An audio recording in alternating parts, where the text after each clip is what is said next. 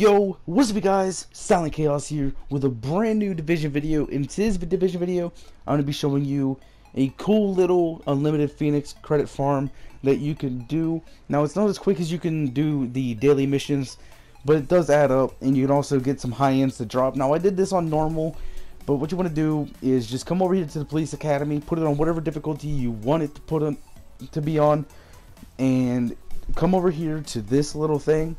And you want to do the same method as last time, is just go right here up against cover, and then as you're moving around the cover you want to do a roll through these set of doors and you will just move right on through it.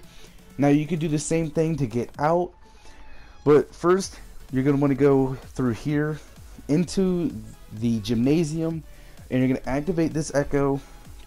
Now after this, you're done with using this echo, as soon as you activate it, just go ahead and run on out. It's going to speed up the process a lot faster.